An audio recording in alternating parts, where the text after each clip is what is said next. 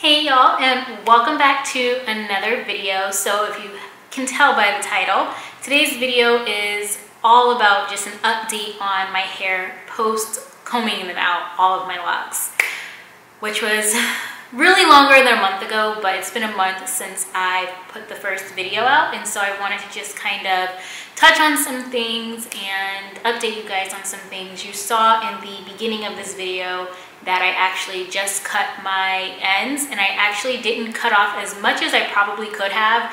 I probably cut off a good maybe 3-4 inches, and I did it myself in the bathroom, honestly. I was just inspired to do it today. It's something I've been really kind of holding off and putting off, just kind of waiting to see when my hair kind of would tell me that it was ready, and today was the day, and today also just happened to be the day that I was filming this video. So with all that being said, let's go ahead and hop right into it. So a month post lock come out, how is life after locks? How is my hair after having locks? Well, it's not too bad. I will say that my hair is fairly dry because during the period of time where I had locks in my hair, I didn't really put much product on my hair at all, aside from washing it whenever I felt like washing it. And I would every now and then put oil on it, but it became very, very rare. So my hair became pretty dry in that time frame. And so after combing them out and kind of taking this period, so it's been since I started combing them out in August, I officially finished in September. So it's been about a good month and a half of all of them being combed out and me, you know, every week kind of taking care and nourishing my hair. So definitely a big difference from the day I finished combing them out until now. My hair is a lot less dry than it was when I first combed them out.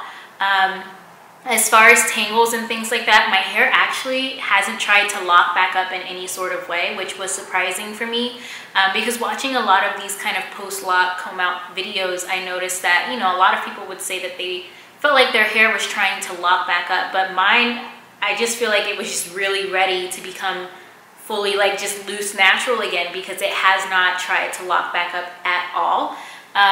But then again, I don't wear my hair out all the time. I typically wear it braided up, as I'm really in like a deep restorative kind of process with my hair. So protective styling is like my go-to, hence why my hair is like this. Also, you know, you just saw me trim my ends, and today was wash day for me. So keeping my hair kind of just back in a bun and the braids is perfect for me right now. So yeah, my hair dryness has definitely gotten a lot better. I'm still figuring out products as far as what products I really like. I've been using consistently the same ones for about a month and a half. And so I'm basically going to continue to use those until I run out. And then once I run out, it's kind of like at that point is when I will decide, okay, well, did this product work well for me or not? And so for that reason, if you guys are wondering kind of like what my hair care routine is, I'm going to put that video off until a later date, because I just want to make sure that first of all, I find products that work for me. And this has nothing to do with you guys watching the video, because obviously what works for me may not work for you as far as products, but step-wise, like the process, the routine, something I just want to get down pat, and I just want to make sure that my hair is 100% happy. Plus, weather just totally did a flip on us. It went from like 80 degrees to 40 in a week. And so my hair is adjusting to that. And so hair routine is kind of adjusting with the seasonal change as well. So there will be a hair routine, like a wash day routine, coming your way soon. But in the meantime, I am still trying to figure out my products. So no crazy tangles. My hair is not trying to lock back up. The dryness is definitely getting a lot better. And then of course my ends was something that I had received as a question, mainly from family members, because when they were the first people to see my hair really unlocked completely. And one of the questions I was asked is if I was going to trim my ends. Because my cousin's actually a hairstylist, and I was asking her questions, and she was telling me I might have to trim like 6 inches, and I was just kind of like, you know, because I'm like, I just combed out all this hair, and it's down to like my nipples basically, and that might be TMI, sorry. And I'm just like not ready to let go of the hair. And you know, she was just like, at some point you're gonna have to cut it. And so I wasn't ready, to be honest. I think after combing out so much hair and going through that whole emotional process, I wasn't yet ready to let go of more hair. And I didn't know when I would be ready. And again, ironically, it just happened to be today when my hair was kind of like, all right, let's do the first cutting.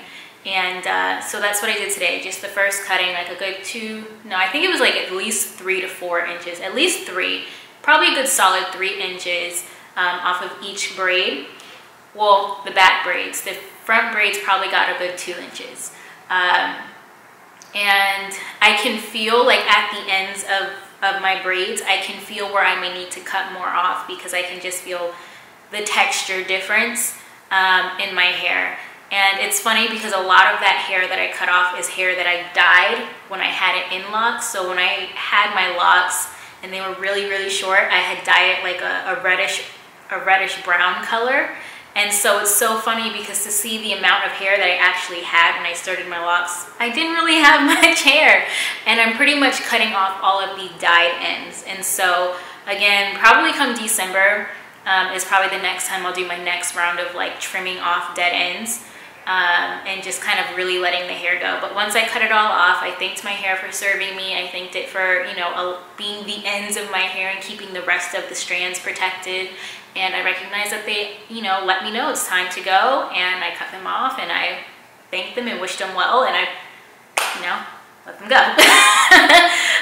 So I'm thinking if there's any other questions that I had that I want to answer. I want to keep this video pretty short, but I did just want to update you guys on my locks, my hair, because it is a very big part of my life.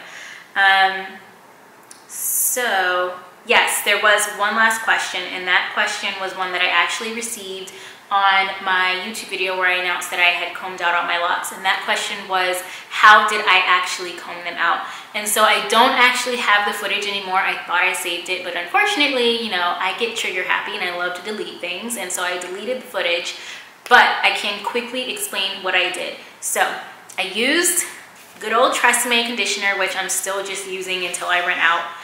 For conditioning purposes to help me kind of like detangle my hair in the shower. But this is really, really, really good if you're trying to comb out locks. This is all I used. Plus, I'm going to show you.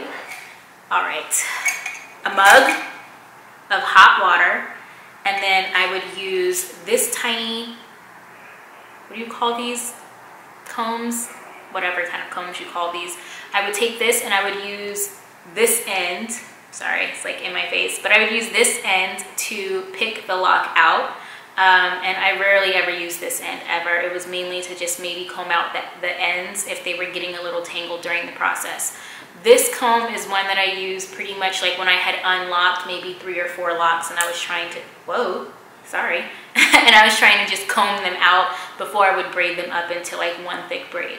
So the whole routine, lock by lock, was get a hot cup of water from the sink, put some conditioner, squirt some conditioner, maybe 3 or 4 squirts in here. I would mix it with this spoon with this comb and soak. I'm getting used to having earrings, y'all.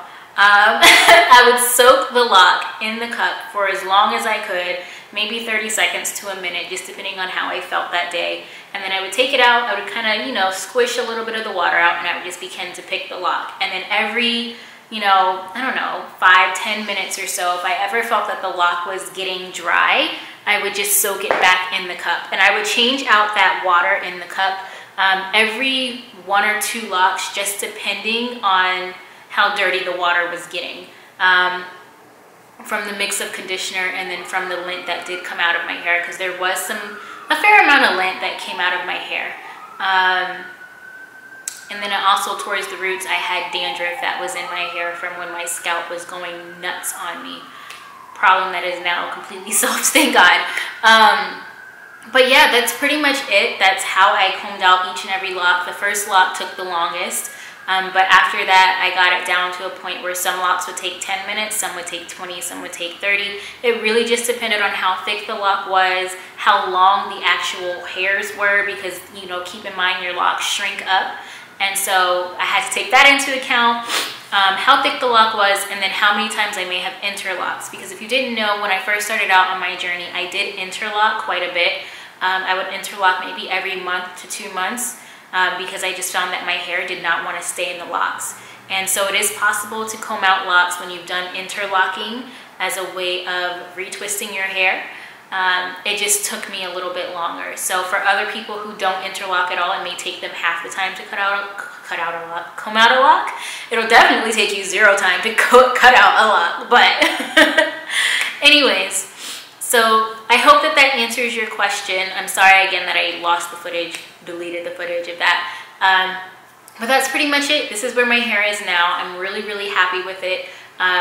At this point, I don't miss my locks at all. I recognize it as a time that was necessary for me, and that is no longer my timing right now. And so I'm totally okay with not having locks. It is a bit more work when I wash my hair to have to detangle and all of that, but it's well worth it for me. I enjoy the process. And honestly, most of the time my hair is in braids. They're either 2 French braids to the back of my head, or they're in, you know, like maybe 4 to 6 braids pushed back in a bun. And then on the weekends, like when I go out shopping and hanging out with my husband and stuff, you know, that's typically a time when I undo them. And then for videos, I typically will undo the braids. But then after that, they get braided back up. And that's pretty much it. I think that's everything. Oh, a couple more things I want to mention. I did have a lot of breakage from my locks, especially in the front. And so like my edges are still kind of like short. A lot of my hairs are short on my edges.